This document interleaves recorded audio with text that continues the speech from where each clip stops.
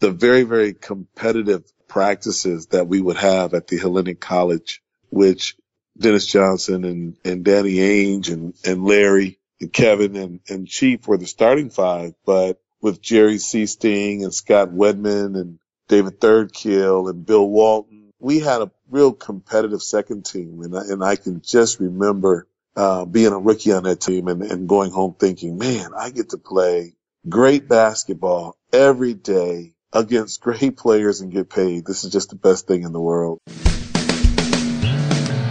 Then you are in Australia right now. You're talking NBA basketball. You're talking great teams. You're talking great individual players. Takes it off, and there's number 23, and of course Johnny goes nuts. So we're all getting goosebumps thinking about it now. I just tried to go out there and play my game. I have no idea what you're talking about, Adam. I don't like anybody. I'm not a people person. Strand, can you make the pass? Yes. Christian, can you catch the ball? Yes. All the stars were aligned and all the muscles fired at the right time, and I was able to get off the ground and throw one down. I was saving that as a surprise for you.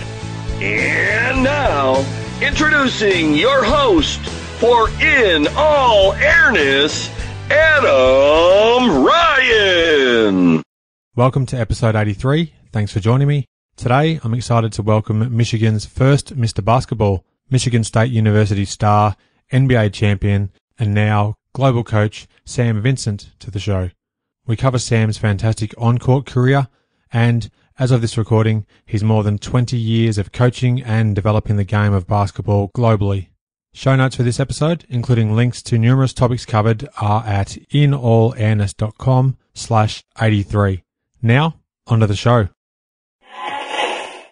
My guest today was Michigan's first Mr. Basketball. He starred as a high schooler, captured a state championship, and was a 4-year standout at Michigan State University. He played 7 NBA seasons, and since retiring from the league, he's coached and promoted the sport of basketball extensively. Sam Vincent, thanks for joining me.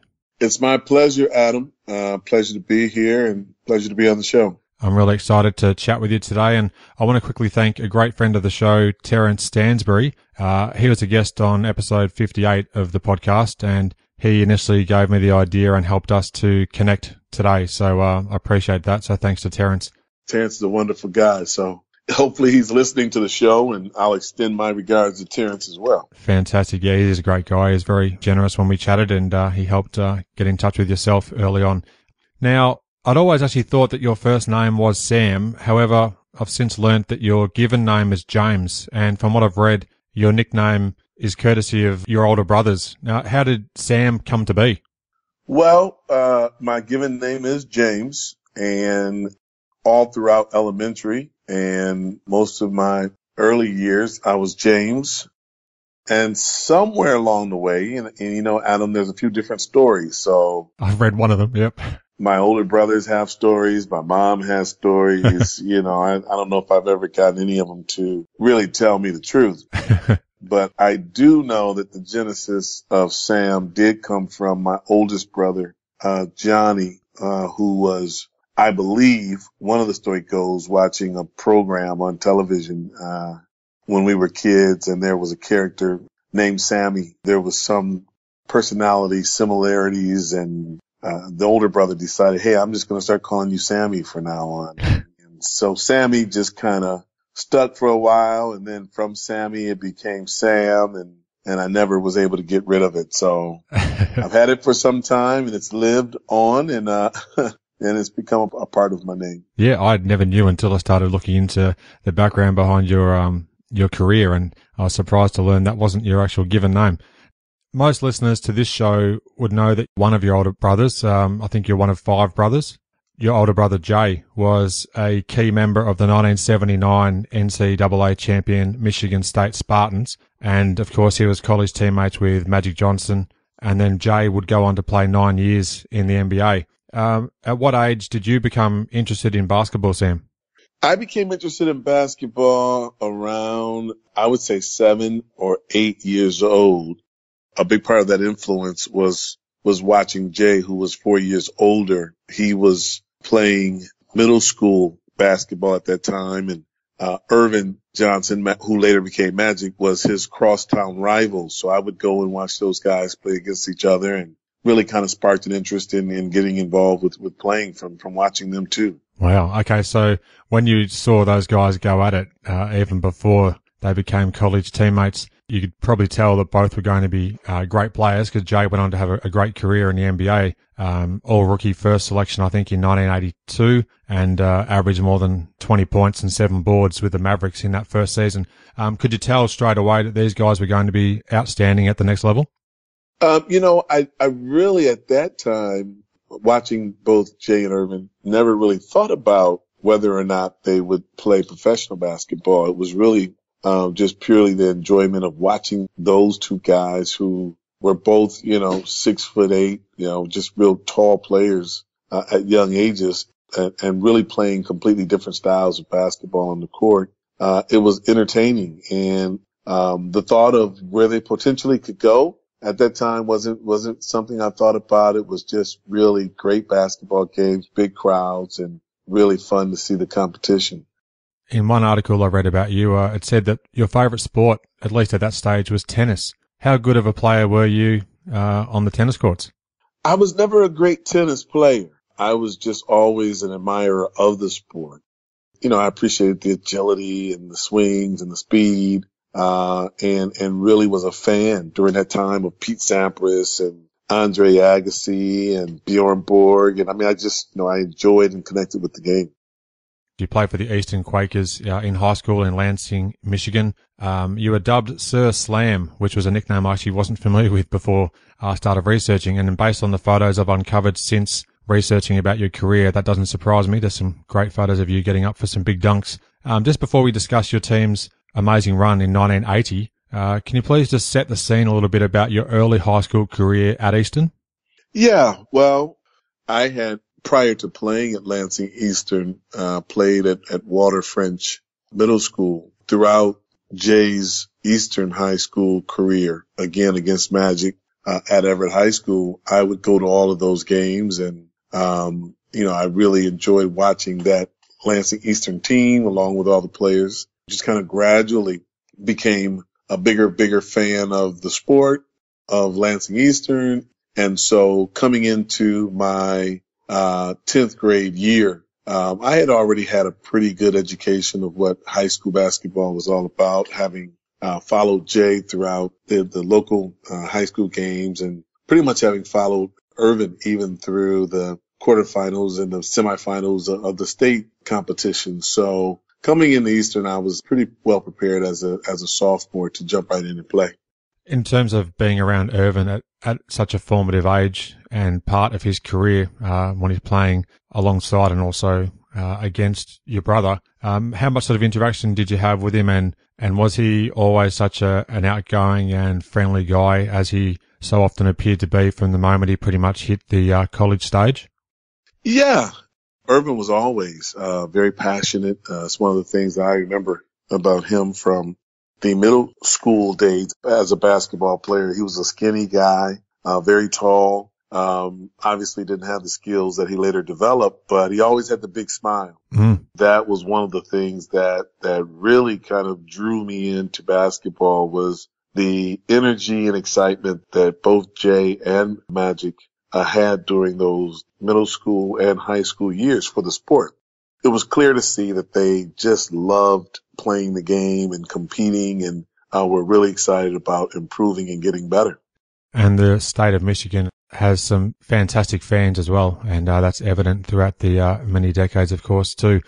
As I alluded to a moment ago, as a junior, your Quakers won the Class A state championship, and in the opening round district game, if I've got my stats correct, versus Everett, who I think is Magic's former high school team, you were down by 8 points with only a couple of minutes left in regulation, and then reeled off 6 straight points to force overtime, and also scored the first 5 points in overtime, and ended up with about 31 points in a very stirring 6-point win.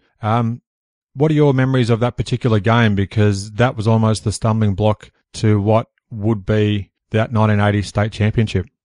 Well, I remember that being just an incredible matchup. There was a real good basketball player named Craig Fields that played on that team. And Craig Fields and I were teammates a few years earlier on the Walter French middle school team. So We knew each other real well. We were very competitive, very good friends. But I lived in a different area and went on to play at Lansing Eastern, and Craig went on to play at Lansing Everett. And I remember, very well before that game, Craig saying to me and to some of the fans that, he knew my strengths. This was going to be the game that they won, and this was going to be the team that took us down. And for pretty much 3.5 quarters, everything Craig said had pretty much came to fruition. But somewhere there in the end of that game, I don't know, something clicked over, and the will to just fight a little bit harder, really popped in, and I was able to get a little more late game confidence and make a couple shots. And then all of a sudden at the beginning of the overtime, that confidence was still riding high. And it was a real important game to give not only me, but our whole team the confidence that we could go on and win a state championship. And that's exactly what you guys did. In the semi-final of the state championship, you dropped 31 points and then went on to defeat Highland Park at Chrysler Arena. And then won the championship game 64-53. So I read that your Quakers finished the season 26-1 and had 21 straight victories. In that final game, you had 16 points on just 9 shots, which is excellent. Just in terms of that final game, also actually doubled as the first championship for Eastern since 1934, which I found to be an incredible little stat there.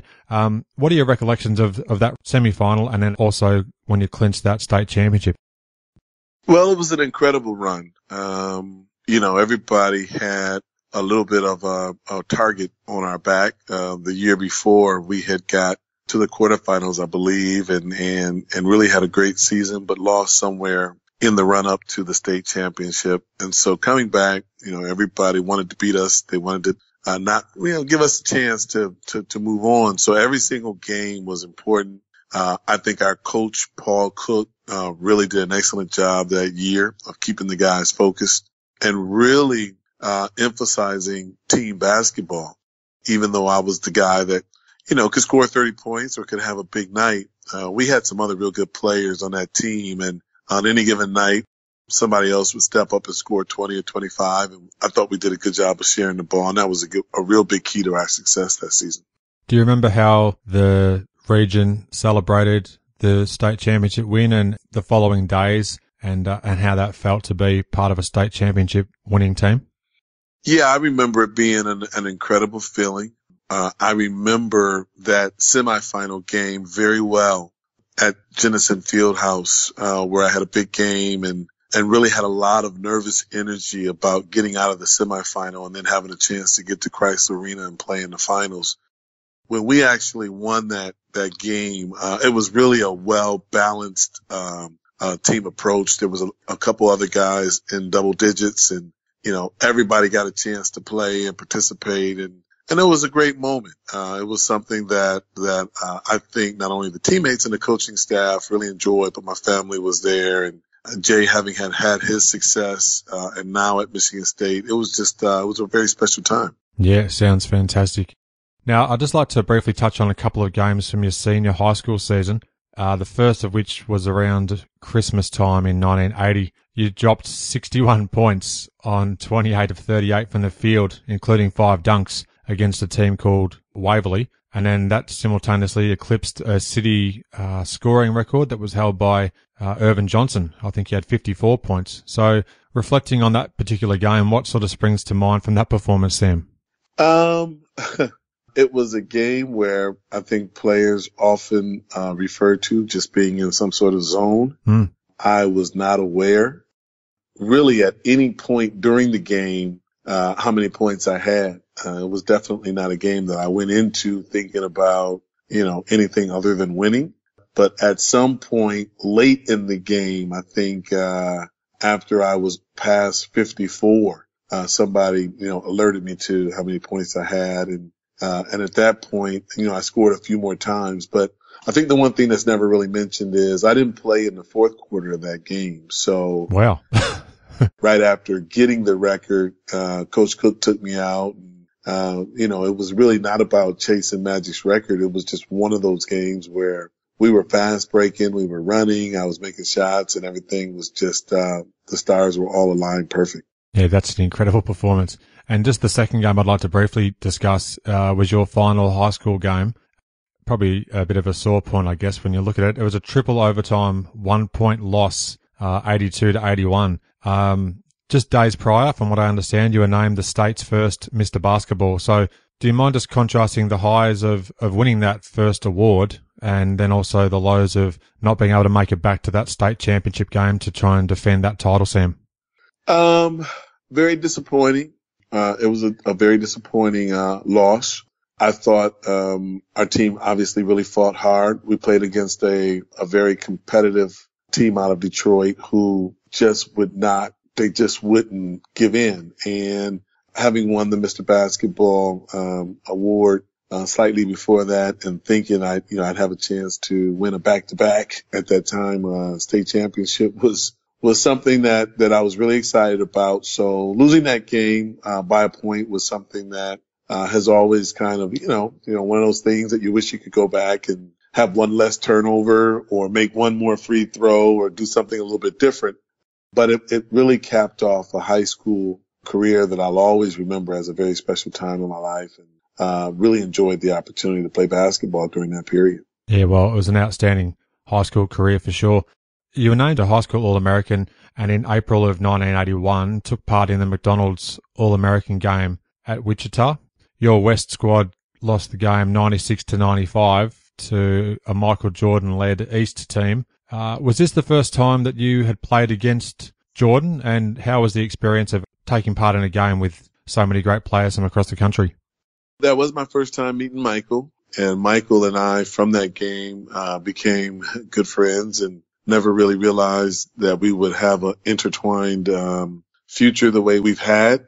It was great being there and having a chance to play with Patrick Ewing and Aubrey Sherrard and Enos Watley, so many guys that eventually went into NBA careers and had successful both collegiate, high school, and professional careers. And I remember well, prior to the beginning of that game, several people having a conversation about who would be the MVP of that game. And there were several guys mentioned. I think Greg Dreiling, got a couple votes, and a kid named Anthony Jones from DC had a couple votes. And I don't remember Michael at that time getting any votes as someone who could possibly be MVP of that game. Okay. Michael came out, scored 30, and really just had an incredible McDonald's All-American game. And I think everybody left Wichita knowing that this guy was getting ready to have a fantastic basketball career. Yeah, it's very interesting that your careers, as you were saying, and lives would intertwine so many years down the track, and we'll certainly get to that a bit later. Earlier that same year, you actually held a press conference to announce that you'd be signing with the Michigan State Spartans, and it was unique due to the fact that your brother Jay, who was a senior at the time with the Spartans, was there with you, and I found a great photo from the archives online of that said press conference. Do you mind just talking a little bit about your memories of that particular press conference, what you can recall, and how special was it to actually have an older brother there with you to help do that announcement? I remember speaking to Jay quite a bit before making that decision, and I was a little bit torn between Michigan State and the University of Michigan. Coach Bill Frieder had really spent quite a bit of time coming up and putting some extra pressure on in the recruiting battle. And I was kind of starting to change my mind and consider the Wolverines. And I remember a conversation with Jay and him expressing how much he enjoyed the student life at Michigan State and how great it was to be able to play at home in front of family and friends. And then he said, and if you decide to go to Michigan State, I'm going to come to your press conference, but if you go to University of Michigan, I'm not. So, so I decided, I might want to have him there. It might be kind of fun to have his support. So, okay, fine, I'll go to Michigan State. But in the end, I was really excited that I did. And I had a chance to, spend quite a bit of time around the Michigan State program, watching that 79 championship team and getting to know all the players and Coach Heathcote. Prior to joining the team. And it just really made that whole 8 years, 4 years before coming to Michigan State and then 4 years after, a very special time. Yeah, it's a really unique scenario. And I'll include a photo from that press conference in the show notes to this episode, so our listener can have a look at that. And yeah, it's really a great photo with Jay atop your shoulder. As you said, I guess if you hadn't gone to Michigan State, he might not have even been in that photo, so that's quite amusing. At Michigan State, you played 3 seasons with a couple of future NBA players, Kevin Willis and Scott Skiles. What was it like to play with those guys, and how did the team begin to build itself back into becoming a Big Ten contender there, Sam?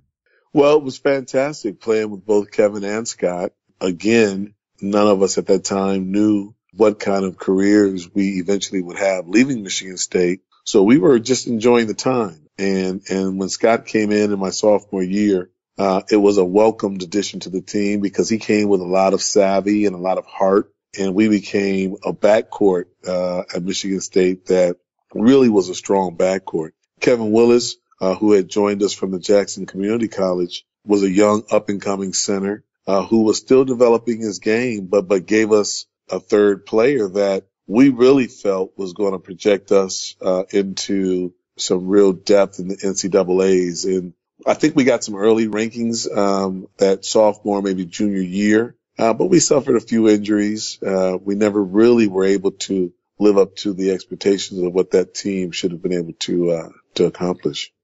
I appreciate you opening up about this. It's fascinating to hear this sort of stuff from someone who was obviously right there involved in this as it was happening. As a senior, you were named the team captain along with a guy named Richard Mudd. How much notice were you given about that honour ahead of the senior season commencing? I think going into that senior year, Richard Mudd and I were kind of the elder statesmen of that team. Kevin Willis had left.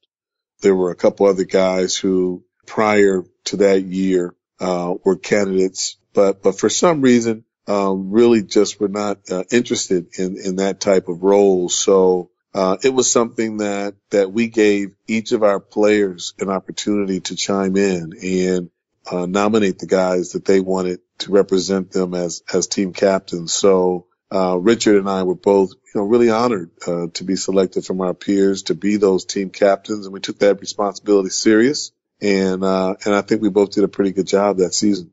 It was a great season for the team. You made it to the NCAA tournament, which we'll get to in just a moment. You actually started that same season on fire. You won 12 of the first 13 games, and at Purdue on January the 10th of 85, you had a massive game, had 39 points in a 9-point overtime win. Do you remember much about that particular game or just the hot streak to the start of that season? Well, I remember us coming into that season really well prepared. We hadn't had the type of year before that we had hoped for with Kevin Willis as a senior, and we were all a little bit down, a little disappointed, and I think everybody put a little bit more energy into their off-season preparation. So we got back to campus and really put the hard work in, and we're really dedicated. And I think that showed in the beginning. Like you said, we got off to a great start. The team was playing well. And that specific game at Purdue, I remember having a very slow first half, and for some reason, just not playing well. I think I might have had a little bit of a bug. But I remember Coach Heathcote at halftime came in and gave me one of those typical head-banging Judd Heathcote moments. That became the inspiration in the second half to go out and play a whole lot better. So it's a game that I'll always remember. It's something that I'll always remember Coach Heathcote for, because I really felt as a coach, he was really special at understanding the variety of ways that you have to motivate players.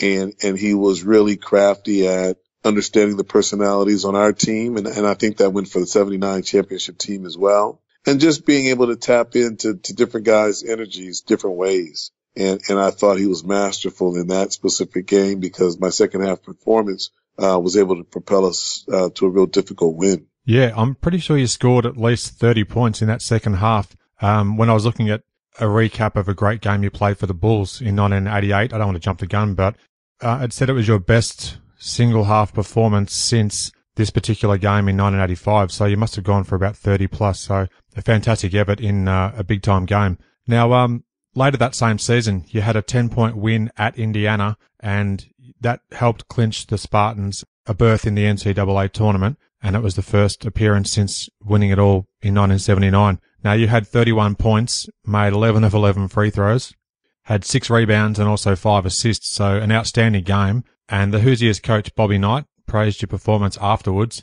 In the article, there was even a brief mention of how yourself and Scott Skiles were perhaps overlooked for the 1984 Olympic tryouts. And of course, Bob Knight was the head coach of Team USA.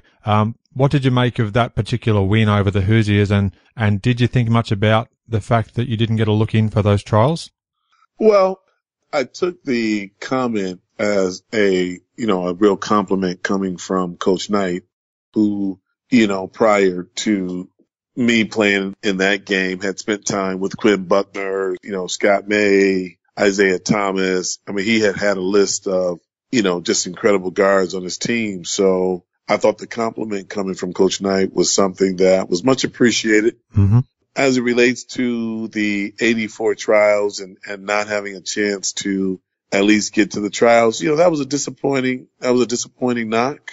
But I think Scott and I both kind of felt like there were a lot of politics that went into those decisions, and it wasn't always purely based on the performance of the players. Mm. And we both kind of felt like, by not getting that opportunity, it wasn't something that we hadn't done. So I think the validation of his comments afterwards was something that both Scott and I appreciated. Yeah, for sure. Now, in the tournament itself, the NCAA tournament, you had 32 points and 6 rebounds, and Scott Skiles added 15 points and he had 8 assists, but you just dropped the game 70-68 to Alabama Birmingham. Now, looking back on that game and just your college experience as a whole, what sort of stands out most from that time in your life there, Sam? Just the opportunity to be connected to so many wonderful basketball experiences up to that point. It wasn't just the friendships and the camaraderie. It was also the competition. It was the relationships. So up to that point for me, I really had a chance to just reflect on how much the game had meant to me and how proud I was to be able to participate, play, compete on a high level and have had the success that I had. You've had some great honours throughout your college career, and I'll just quickly reel off a few of these great achievements.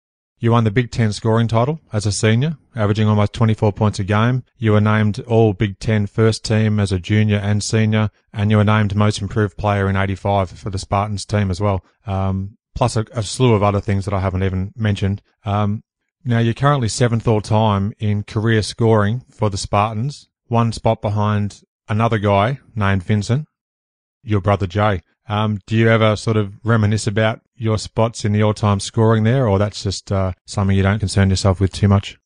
Jay and I, from time to time, we will talk about the fact that as a brother combination, we were able to, through all of the great players that have come through Michigan State, remain in the top 10 in scoring. And as recent as a few days ago, we've talked about just some opportunities to collaborate and really share our story. Because of course he had a story from 77 to 81 that included a championship and playing with Magic. Yeah. And I had a run from 81 to 85 that included playing with Scott and with Kevin. And so we feel like there's just some incredible stories around Coach Heathcote and the players and the championships and the Big Ten scoring championships. And at some point, we will collaborate and come up with a way to share some of those experiences in a way that it's enjoyable for the fans of Michigan State. Oh, that's great. I really like the sound of that. It sounds exciting. Heading into the 1985 NBA draft, you were picked 20th overall by the Boston Celtics. That's the draft, of course, where Patrick Ewing went number 1 to the Knicks. Did you have any idea about teams that were interested in you, or what were you doing in preparation for that draft day, Sam? Well, I had heard about a few teams that were interested, and I had heard a range of anywhere from 13 to 20 where I could go. And the interesting thing was, in the draft, you never really know what's going to happen because it only takes one team to draft a player outside of what the speculations were, and then all of a sudden the whole draft goes in a different direction. So I was on pins and needles. I did not go to New York to attend the draft. I was at my apartment watching with family, and obviously being called number 20th to the Celtics was a day that, I'll always remember. Very special time, and, the beginning of that next chapter of, something that had to that point just been very, very special in my life, playing basketball. Now, the whole first round, was that actually shown on TV? So you got to hear your name called on the TV broadcast? Yeah, the whole first round was shown on TV from my apartment. When they called my name, I was able to see the video of my Michigan State career that they played. And then shortly after that, I got a call from the Celtics and, just all of the details surrounding what would happen next. So it was a pretty incredible and special time. How did you find that transition from being a college star to fighting for playing time on a roster that featured some of the all-time greatest players and just collectively one of the best teams of all time in the NBA? Well, it was an adjustment. It was a tough adjustment coming in, having been a player that from high school to college had been in a starting role and in a pretty important scoring role. So now all of a sudden I was going up to that next level where all of the players there had been well entrenched. They were all veterans and eventual, Hall of Famers. So breaking into that situation was tough. That rookie year was just, a little bit frustrating because I didn't get the playing time that I was hoping for. I can only imagine how difficult that was. There's not a lot that hasn't really been said, I guess, about the 1986 Celtics. You won the NBA championship in your rookie year. They went 67-15, and you lost only once through the Eastern Conference Finals. Do you have a story or any recollection of something that particularly stands out from your time on or off the court with the Celtics there, Sam? Adam, there was a lot of incredible memories. Just a lot of incredible games and the travel. And, there's been so many things that had happened before then and so many things after. But one of the things that really sticks out and stands out, there's probably a couple things. Number one, the very, very competitive practices that we would have at the Hellenic College, which Dennis Johnson and Danny Ainge and Larry and Kevin and Chief were the starting five, but with Jerry Seasting and Scott Wedman and David Thirdkill and Bill Walton, we had a real competitive second team. And I can just remember being a rookie on that team and going home thinking, man, I get to play great basketball every day against great players and get paid. This is just the best thing in the world. It was a fantastic time and it was a fantastic team. And the only other thing I really as an incredible high point was the actual parade at the end of the season, where we were able to go downtown and on the fire truck and with all the players and all the screaming fans and record another Celtics championship. That was just two just really incredible memories. That's fantastic to hear. I appreciate you reminiscing about those two. In mid-October of 1987, the Celtics traded you, along with Scott Wedman, to Seattle. You had played 129 games for Boston. How did you first learn of the news of that trade to Seattle, and what was your sort of first reaction? Well, I got the news from Coach Jones. Coach Jones came in, and we were actually at a game, and he came to me prior to the beginning of the game, and I remember him saying that I wouldn't play that night because the team had decided to make a trade, and that he felt it was something that would be in the best interest for me, being that I was a young player and really, wanting to play and be on the floor and just not getting those kind of opportunities in Boston. So it was a difficult period. I think, there was two sides of feeling disappointed about leaving the situation I had got drafted to and the guys that I knew, but also a little bit of anticipation and excitement about going to Seattle, where I knew Xavier Daniel, several of those players, and felt that there might be a better opportunity to play. Yeah, I read somewhere along the way that you did a basketball clinic with Xavier McDaniel at some stage around this era as well. So you had a bit of a friendship with Xavier going back a few years there? Yeah, Xavier and I both had signed with Spot Built Shoe Company. Okay. We had traveled around and done some clinics together and some youth development projects. And and I knew X a little bit from some of the All-Star games from high school, and also from going out to Wichita State for a visit. So I knew Xavier, knew he was a great player, and it was really a very nice welcome to be headed to Seattle to play. I did see a photo from one of those clinics that you conducted with X-Man, and if I can find it, I'll definitely put it up on my Twitter feed to share with listeners of the show. I would love to see that. I mean, where you were able to find some of those pictures is really a testament to your research abilities and your thoroughness around your guests, because some of those pictures I hadn't seen in a long time. Thank you very much. Yeah, I love to dig deep into the archives online and see what I can find. And I just love basketball history. So any chance I have to look into the history of somebody, I'll do what I can. In total, you played 43 games with the Sonics. The team was 27 and 26. You didn't have a lot of time to make an impact with Seattle, but what did you think of that short stay with the team? I enjoyed being in an environment where there were younger players, and I was able to immediately get in and get some playing time and be a part of the 8-man rotation on that team. But unfortunately, there was just, some personality clashes, I think, at that time with Coach Biggerstaff. Clearly, in retrospect, having matured and had some time to reflect back on that time and just kind of understanding how coaches are trying to put teams together. There was some philosophical differences that just didn't work well. But, with all due respect for Coach Bickerstaff, we were able to talk many years later and really, kind of iron out some of the differences that we shared kind of during that time. And I have nothing but great respect for him as a coach and as a player and the incredible history he's been able to have in the NBA. Yeah, incredible longevity. And again, I appreciate your openness and honesty. So thanks for that, Sam.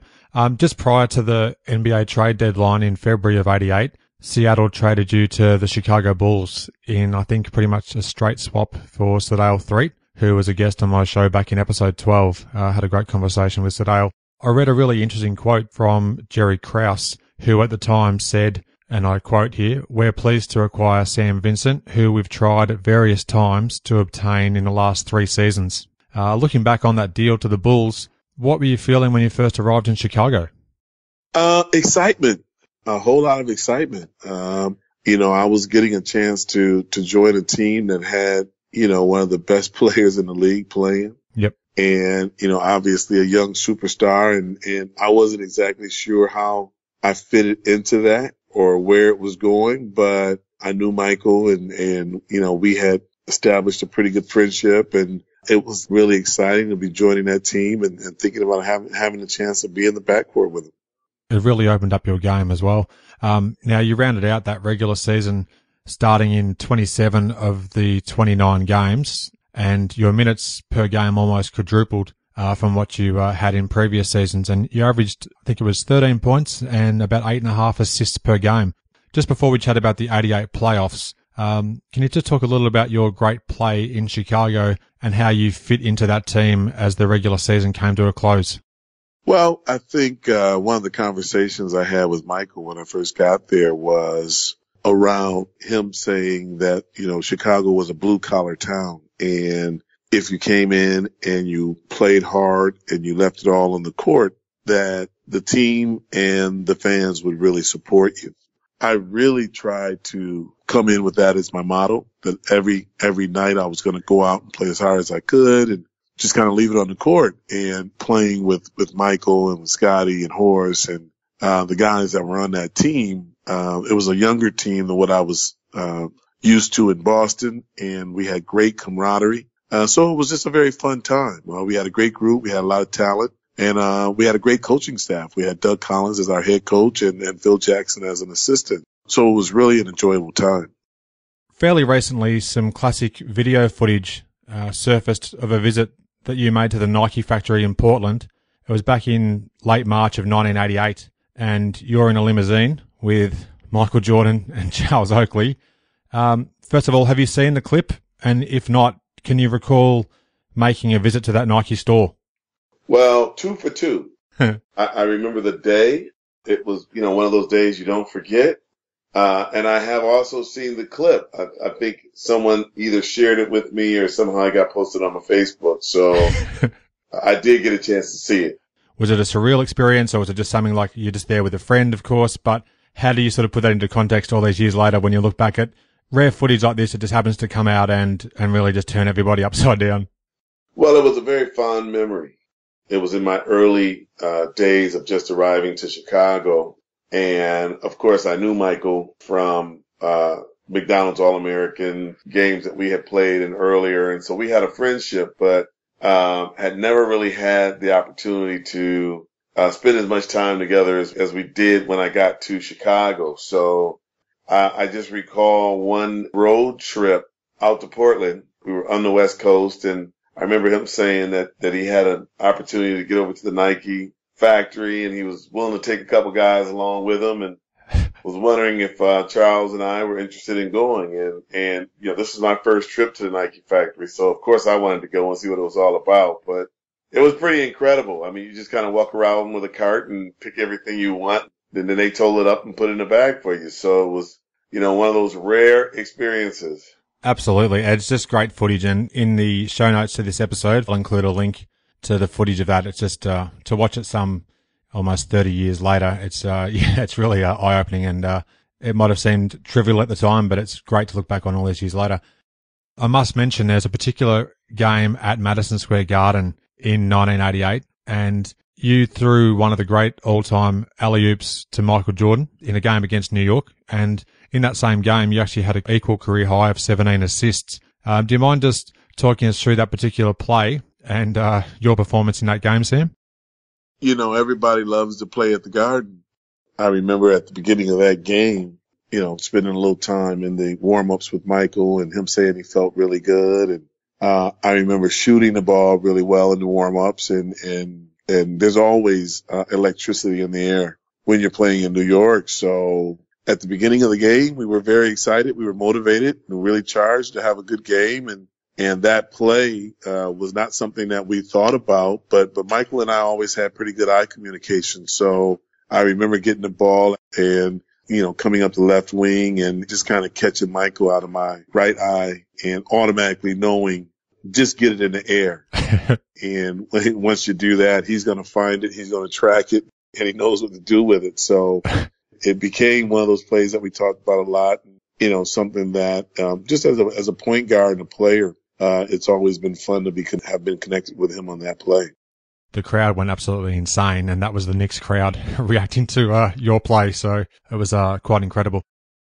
Now, I alluded to this a bit earlier. In the 88 playoffs, you met the Detroit Pistons in the Eastern Conference semifinals.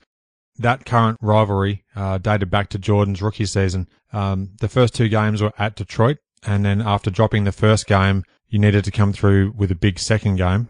So I'll let you talk about game two, but I'll just set the scene by saying that you starred having a then career high 31 points, and 27 of which were in the first half, and also had 5 assists and guided the Bulls to a victory. How did it feel to be back home playing such an outstanding game in a critical playoff performance?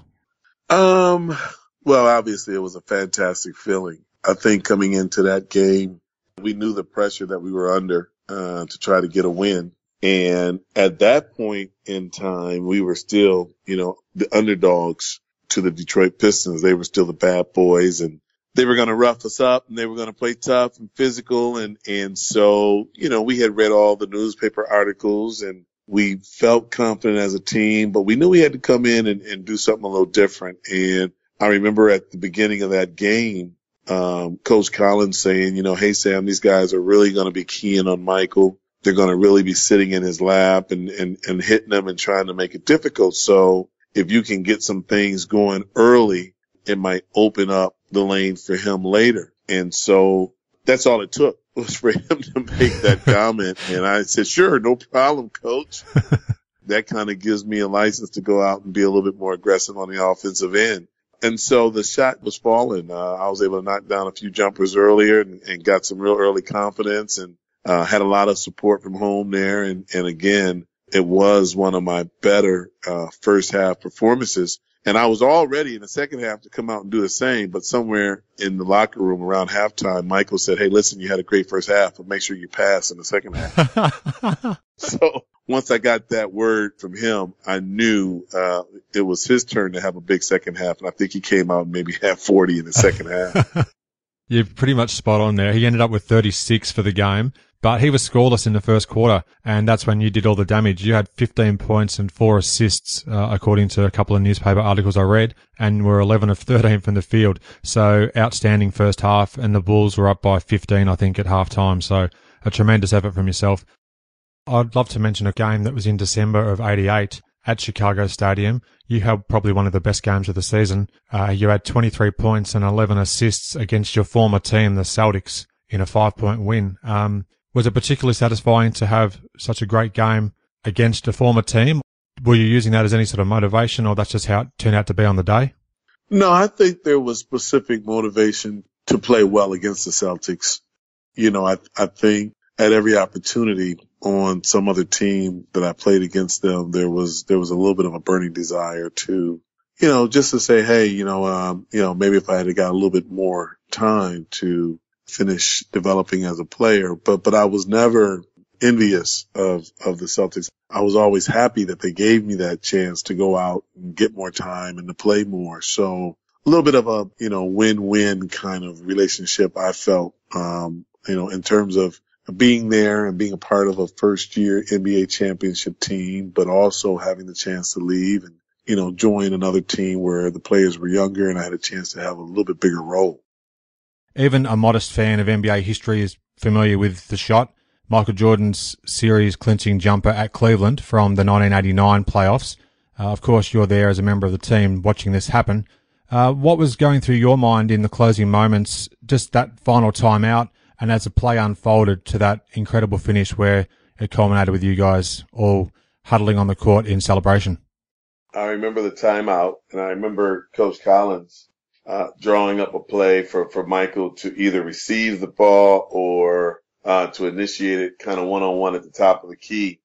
From there, everybody was just going to, kind of clear out to the baseline. It was going to be an ISO play. I immediately felt good about the play call, about, Michael's chances to score and to win the game. And as we got into the play and Michael got the ball, Craig Elo, give him a lot of credit, was playing very tough defense, but Michael's hanging ability in the air just, outlasted him, and he got a real good look at the basket. And whenever Michael gets a good look at a basket, then, there's a good chance it's going to go in. So just one of, a million incredible plays that he's had over his career. In the 1989 season, you averaged just under 10 points, 3 rebounds, and 5 assists per game in only about 24 minutes of contest. This was also the season where Jordan had that amazing run of triple-doubles. He had 7 straight, and I think it was 10 in 11 games. Do you have many memories of that particular season and then meeting back with the Pistons again, this time in the Eastern Conference Finals? I remember our team really evolving at that point. Michael was really becoming, the bigger, broader superstar. Things, I think, around Scottie Pippen and Horace were starting to take some shape at that time. And I think, prior to that, a lot of the penetration and mid-range game that I had been playing successfully, the year before started to change, and having more space, on the floor and really going to the guys like John Paxson and Craig Hodges that really could give Michael the room to get to the basket and then, be those deep 3-point range, threats. Started to kind of change some of my playing time, but I remember it really being a time that the team continued to improve and some solid pieces were being put in place. And there was a lot of growth on the team, which was obviously leading up to, some of those incredible Bulls championships that they later won. In mid-June of 89, the Orlando Magic would select you in the NBA expansion draft. What do you recall of becoming an original member of that Magic franchise and making the move to Florida? I remember being excited about leaving the cold weather. Yeah, sure. I thought at that time that was exciting. when I reflect back now, I realize I would have traded the warm weather for a couple more championship rings. Understandable. But, Orlando Magic was coming in as a new team, and it was an opportunity to, again, play inside of a system where I would get more playing time. So, of course, that was exciting. I was also having a chance to sign, what turned out to be a little bit bigger contract. So I was pretty motivated and looking forward to the opportunity to get to Orlando. Even though, again, I look back and I think, man, I missed the opportunity to play on some great Bulls teams that later went on and won a string of championships. I'm not telling you anything you don't know, of course, but you weren't far removed from that magical run they started to encounter, so you just missed it by a season or two there, which is really unfortunate in retrospect. You spent 3 seasons with Orlando. I'd love to briefly ask you about a particular game that took place in February of 1990. It was Valentine's Day, and your former team, the Bulls, were visiting the arena. Michael Jordan's famous number 23 jersey went missing, inverted commas, missing, pre-game, and he was forced to wear jersey number 12, and your Magic won a thrilling game in overtime, probably one of the best wins of this first season for the team. Just a quick side note to this game, NBA Hoops would release 2 versions of your 1990-91 player card. The first one was soon deleted, as the photo showed Jordan in the number 12 jersey. First of all, what do you remember about that great win over the Bulls? I think it was a 6-point win in overtime. And have you actually been told the real story behind why that first player card of yours was quickly replaced? That's a long-winded question, but... Yeah, well, I'll make it a little bit shorter with my response. I do remember that game. It was a game that I was very excited and eager to play, and I remember getting off to an incredible first half. And the first half was so good that at the beginning of the second half, John Paxson was no longer guarding me, and Michael was. So I knew at that point that Phil had said, hey, somebody's got to get over there and guard Sam. So I remember that very well. But I also remember jersey number 12 as a result of his jersey being stolen right before the game. Apparently one of the eager fans was able to get into the locker room and get away with his jersey. Shortly after that, when they started creating the cards, I think it was somebody from the Jordan camp that called in and said, hey, wait a minute. You know what? This Sam Vincent card with Michael in is just not going to work. So, even though I enjoyed the card and had a lot of people anxious to get it, there was a call made and the card was terminated. That's an interesting backstory there. And, thanks for elaborating there. I was collecting the cards at the time over here in Australia and managed to snag the first one and the replacement card. So they hold pride of place in that set from that season. Now, your last season as a player was 1992, and then the Magic traded you to the Milwaukee Bucks, which I actually wasn't aware of, in August of that year. But I believe you had an Achilles-related injury, which pretty much put an end to your playing career. I will say that the end of the playing career did take place via an injury in Milwaukee. I went for a jump shot in the corner against Gary Payton in a preseason game in Spokane.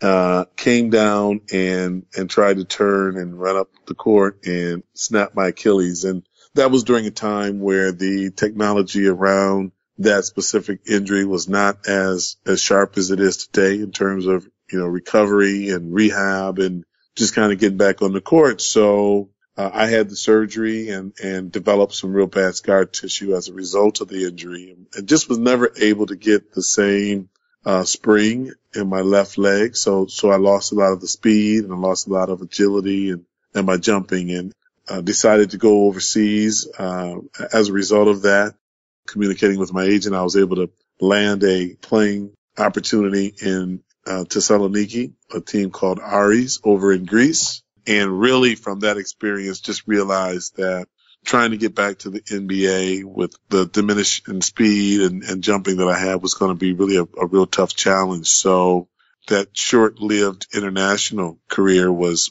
where I ended up finishing my basketball. Okay, so I wasn't actually aware of the stint in Greece. How long were you playing over there for, or how many games did it take before you started to realize, wow, this probably is not going to happen?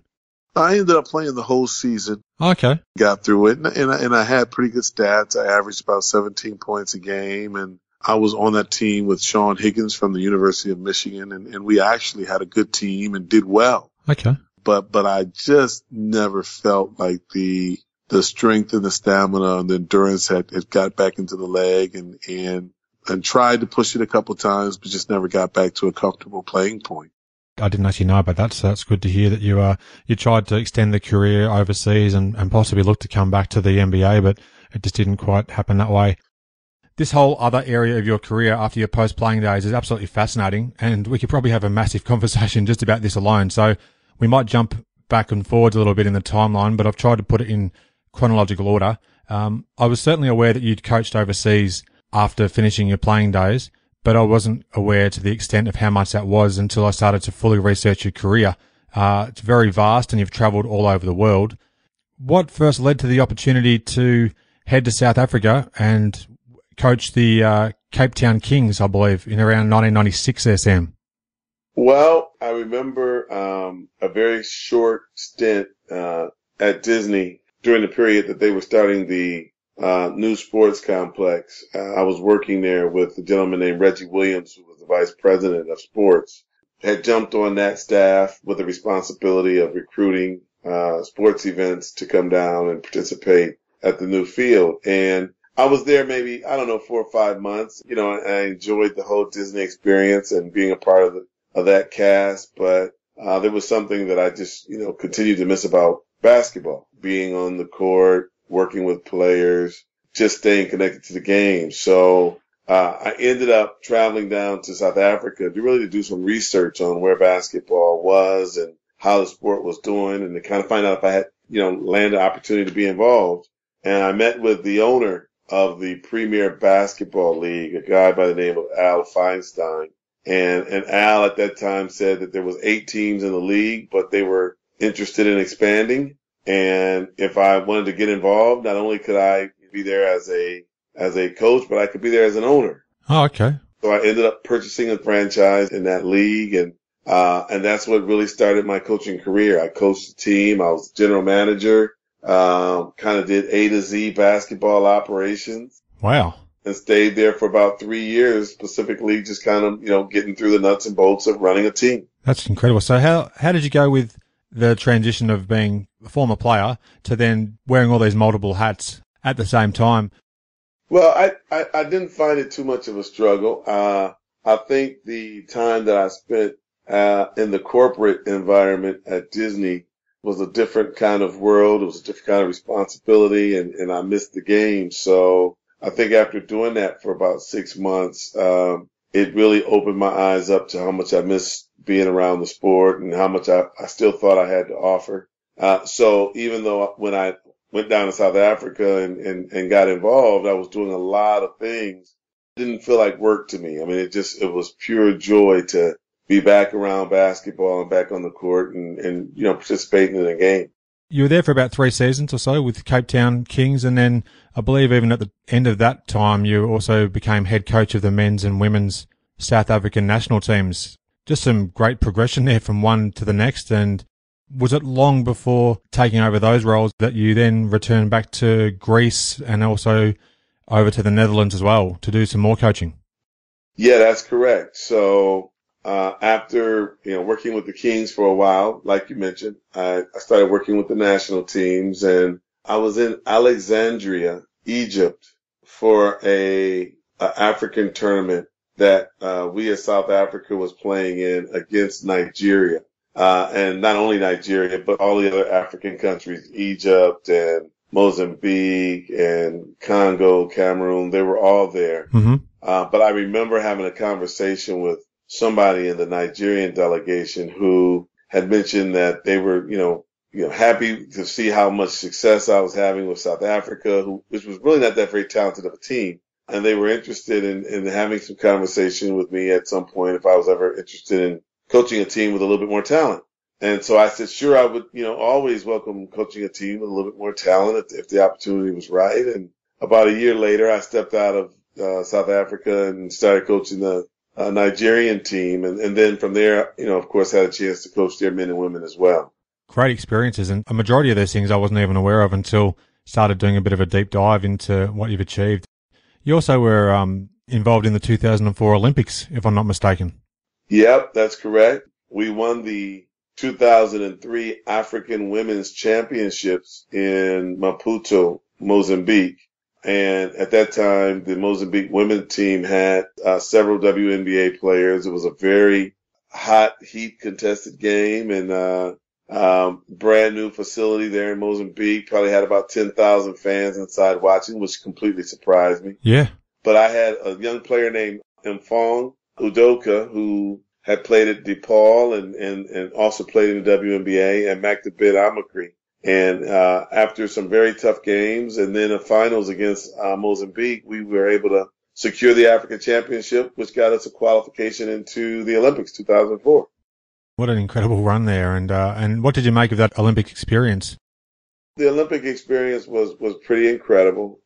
Staying in the Olympic Village, having a chance to, with our credentials, go and watch all of the other sports and get to know a lot of the other athletes.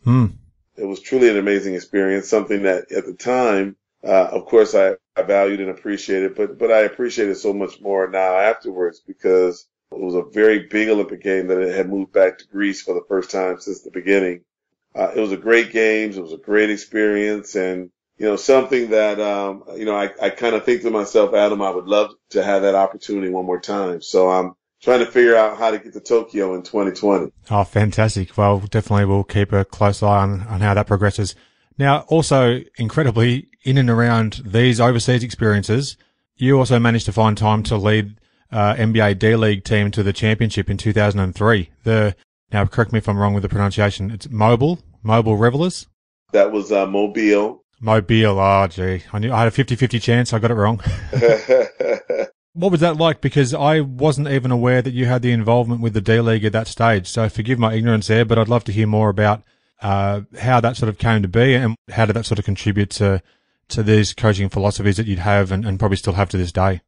Well, I remember connecting with Kim Bahuni, who was senior vice president with the NBA somewhere in the world. I'm not even sure where, but I remember us having a conversation and her saying that the NBA was getting ready to start a minor league and they were going to be starting their first batch of teams out in the Southeast, and I should reach out to a guy named Rob Levine and go through the interview process and see if I could get one of the jobs, which of course I did and ended up getting the Mobile job. And at that time, we had Alex English, Nate Archibald, Rob Thornton. So we had several other NBA players that were connected to the D-League at that time, and just really excited to be able to connect to something that had been talked about for a long time in terms of creating the minor league for the NBA and us being the some of the pioneers in terms of having the first opportunity to kick it off. So that was a great experience, some great coaches. That first year in Mobile,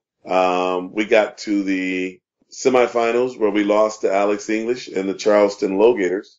And then the next year we added Isaac Fontaine and one other kid, Derek Hood. And that just really kind of took us over the top. We had a great year and I was able to win a championship that second season in Mobile. Wow. Just fantastic memories there to look back on. And, when you hear these sort of things mentioned back to you, are you surprised in any way about and the breadth and depth of what you've done coaching wise, or is it sort of something that you just take in your stride and you continue to see what's next and what's coming up ahead? Well, no, actually I do. I often think, I don't know how I had the time to do all the things that I did. I don't know how I fit it in.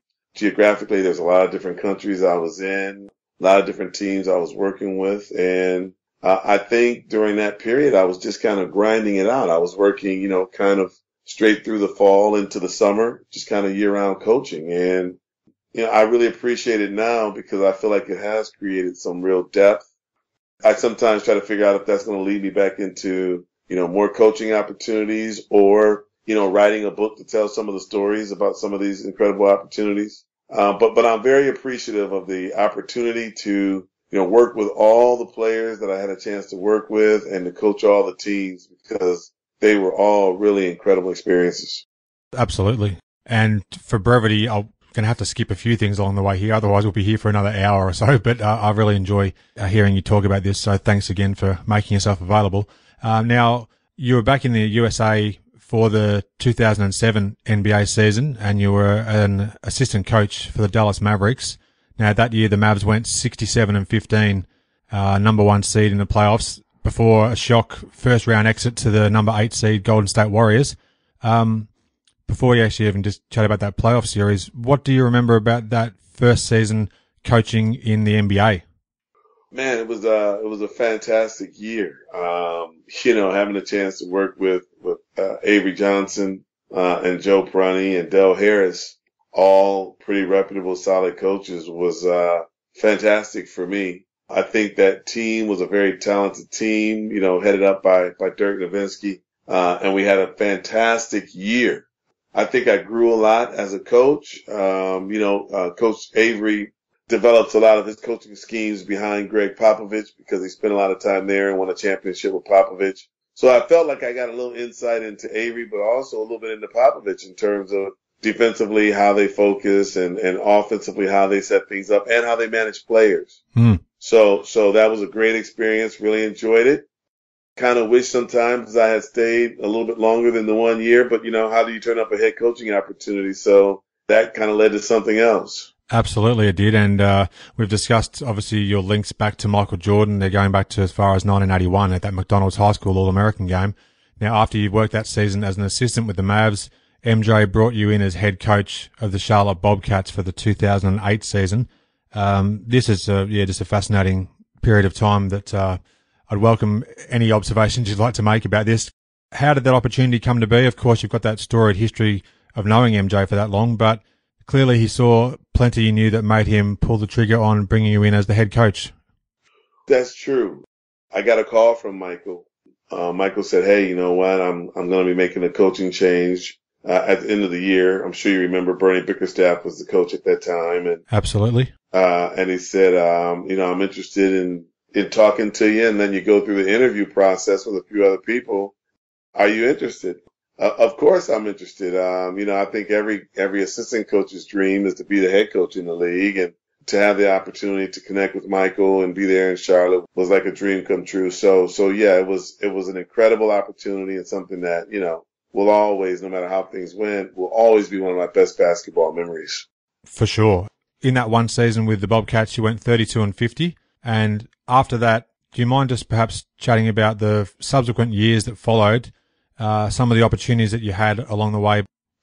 Well, after the Bobcats season, I ended up getting a call from Michael, and Michael, said kind of based on a variety of different reasons, felt it was the best move to make to go a different direction, which was obviously a tough decision for me at that time. I thought we had a pretty good year that first year with 32 wins and with a very mediocre team. Mm-hmm.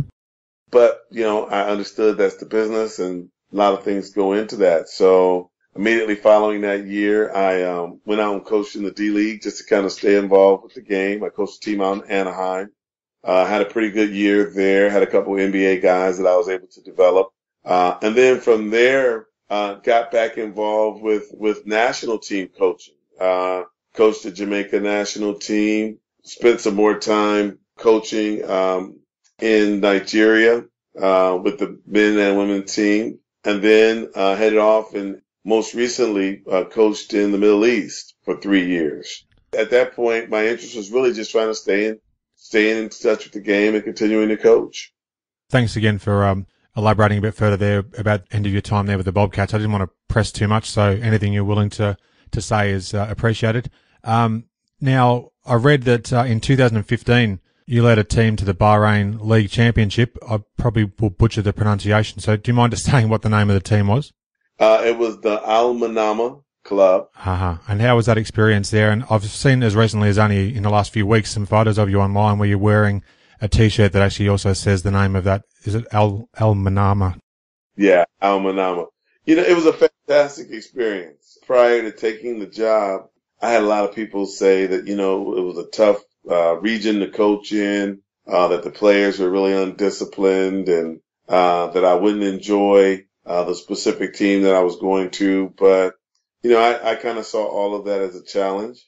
and decided to go ahead and take the job. And I can honestly say that, I really enjoyed being in Bahrain. The Middle East was fantastic.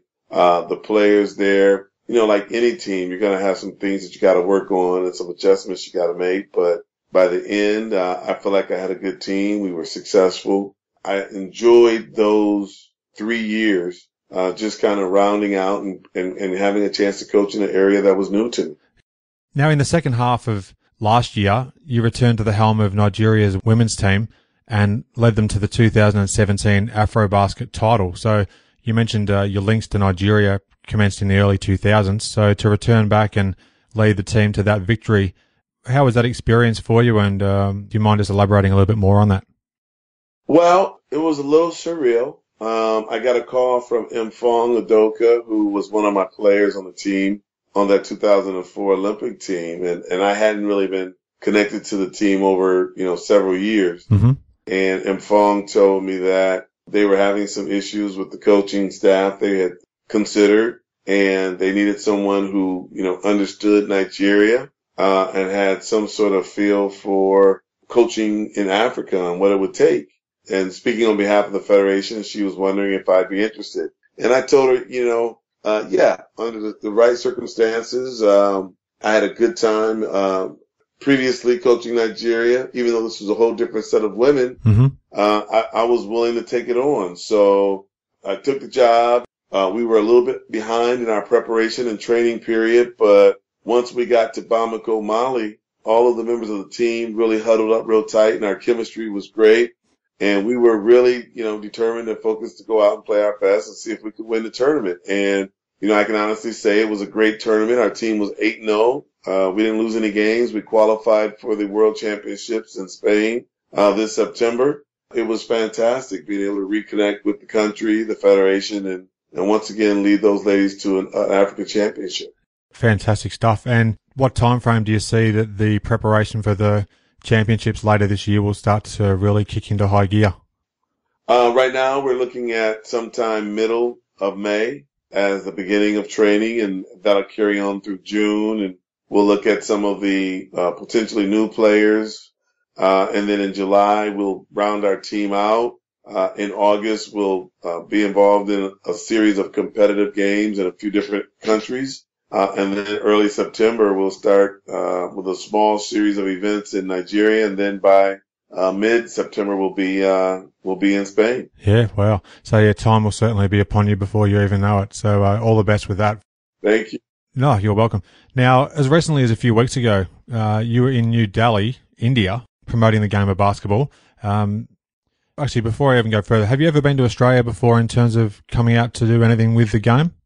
No, I have not had a chance to reach Australia, but I have been working with a gentleman named Sandeep Singh, who has some pretty extensive relationships in Australia. We've been talking about forming some partnerships to come out and do some clinics or work with some coaches. So that is something that I'm pretty excited and eager to do and hoping will happen sometime soon. Oh, wow. That's fantastic. I'd like to hear that. So if that ever does happen and I'm anywhere within a few hours of where you're going to be, I'd love to have a chance to meet you.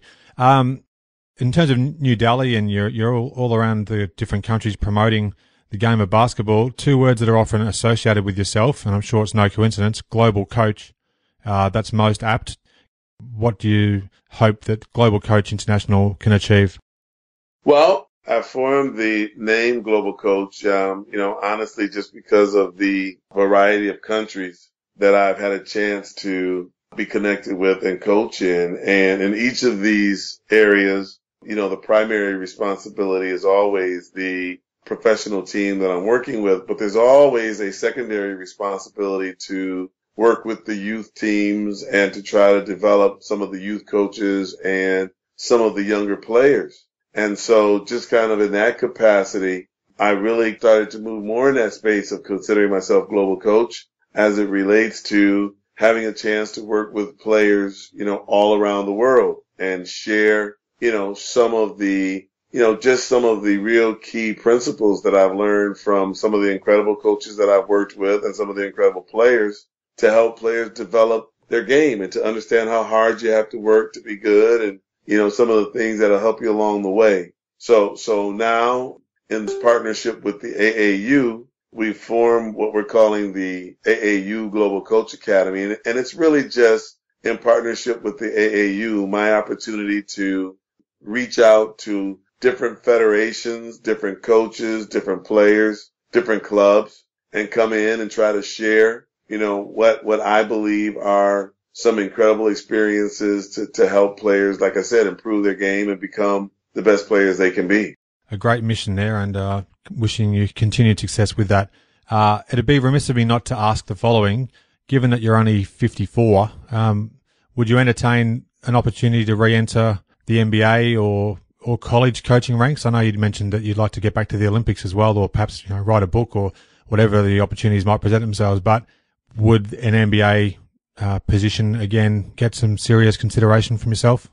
Yes, it would. Yes, it would. I feel like, the whole Bobcat situation was something that, all coaches get fired. So it wasn't something that I couldn't believe happened. But it was a little bit of a tough time for me. So I really just kind of wanted to be away from, that level for a bit. And I can honestly say I feel like the time that I spent away and working in the international space and developing, some teams around the world has been very positive for me.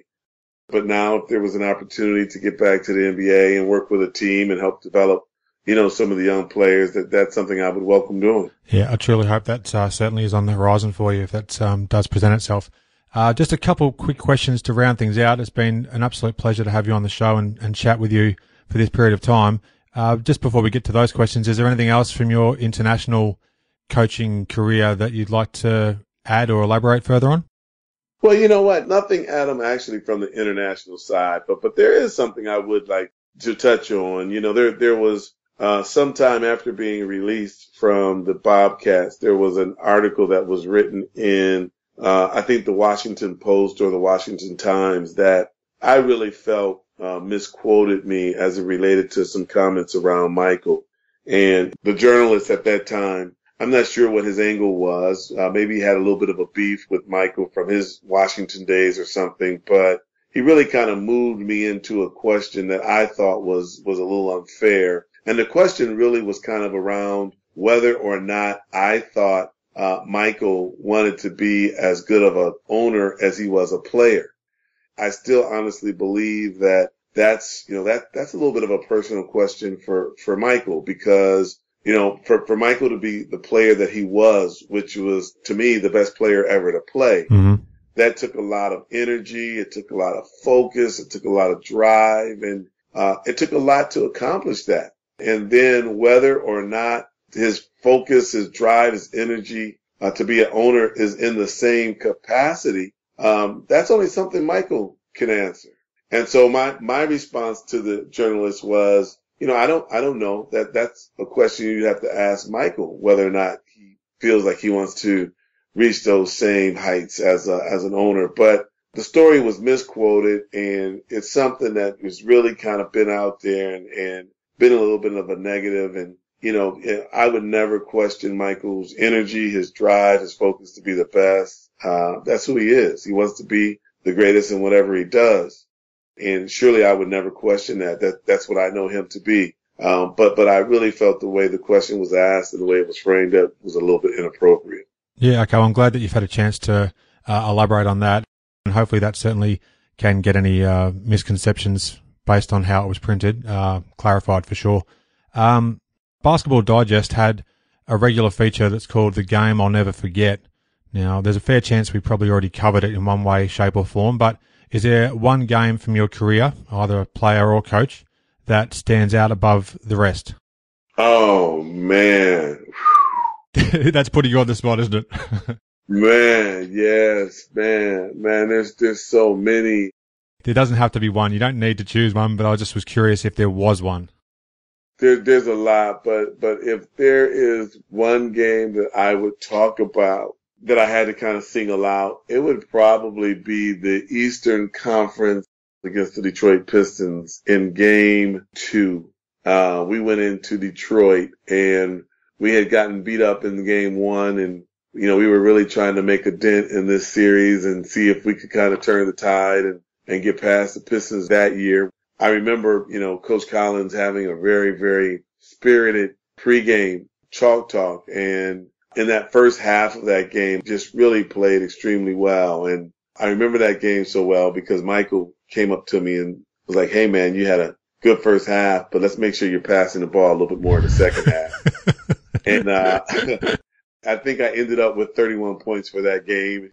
It was an incredible game, an incredible memory. We did win that game, although we lost the series. And out of all the games, that one just kind of stands out because I was at home in Detroit against Isaiah in the Eastern Conference, and it was just a big game.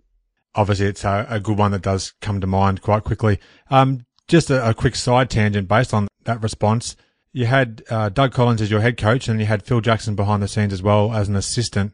It wasn't too long after you'd left the Bulls that Phil, of course, took over the head coaching job with the Bulls and then led them to that incredible run of success. How do you sort of compare and contrast a Doug Collins versus a Phil Jackson? I guess obviously Doug wears his heart on his sleeve, no doubt. But what did you make of the comparison between those two guys there, Sam? Well, I thought both Doug and Phil were great coaches. I thought Doug was a great coach who had been a very brilliant player and really was bringing a lot of the player emotions and a lot of that just kind of raw, genuine connectivity to his coaching style. And I thought Phil was very much different. I thought Phil also was a good player, but was a lot more systematic in his thought process and a lot more strategic with his emotions and his delivery. I think just because of that, he probably handled the team a little bit different. And I think the players related to him a little bit different. Gotcha. Thank you for opening up about that. Now, the final question I'd like to ask, and this one does elicit some different responses depending on the significance, but did you have any particular significance to the jersey numbers that you wore during your career? At Eastern, I believe you wore number 44 and maybe 45 on the road. I'm not sure. Michigan State, you had number 11 and then you wore number 11 throughout your NBA days. Any particular significance to those numbers, Sam? Well, Jay, my older brother, and Magic were really my early inspiration to playing basketball in Lansing, Michigan, where I grew up, and my brother Jay was a same year as Magic, and both 6'8", 6'9" players, and having some incredibly heated, contested battles at the high school level.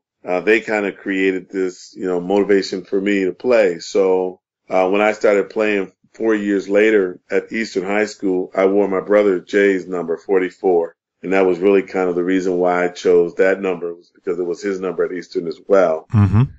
And then, as I got through my collegiate days, I was really a little bit more of an Isaiah Thomas fan with number 11 and the way he played with the Detroit Pistons. That really became where I landed on number 11 and kind of stayed with it.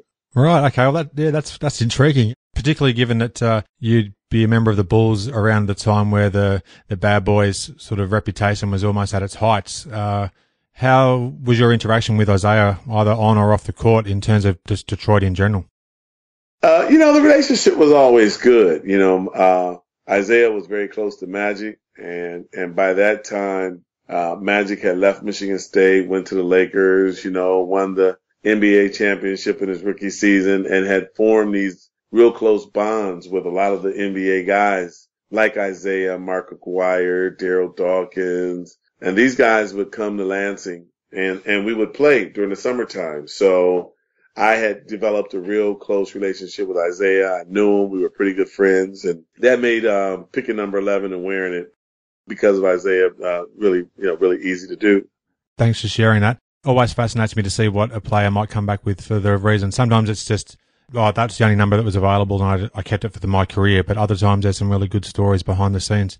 Now, Sam, it's been fantastic to have you on the show today. Thanks again for chatting with me for this period of time, and I wish you all the best in no matter what direction you go with your coaching career going forwards. But just thanks again for having a chance to chat with me.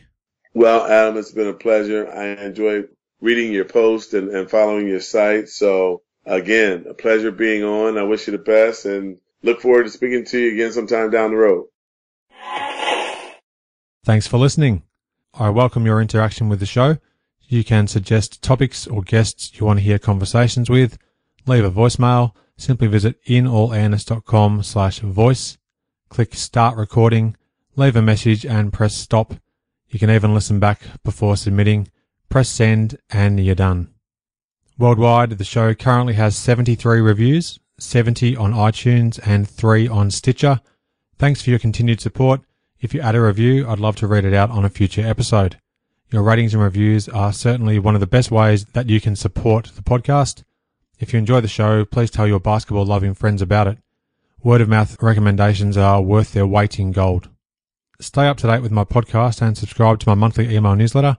You'll receive exclusive details on upcoming podcast episodes, future high-profile guests to appear on the show, and much more. Simply visit inallairness.com/news. You can subscribe to my show in various ways. Apple Podcasts, visit inallairness.com/iTunes. Android, visit inallairness.com/Android. Add it to your Stitcher playlist, inallairness.com/Stitcher. You can now subscribe to the show on Spotify, plus Pocket Casts, Player FM, TuneIn Radio, other podcatchers, and of course, via the Podcasts app on your iOS device of choice. Thanks for listening. I hope you enjoyed the show and share my web address with your friends and colleagues, inallairness.com. Check out the podcast archive for plenty more episodes with high-profile guests. Follow me on Twitter @inallairness. Please add your like to the show's social hub, facebook.com/inallairness. Join me next time for another edition of the show.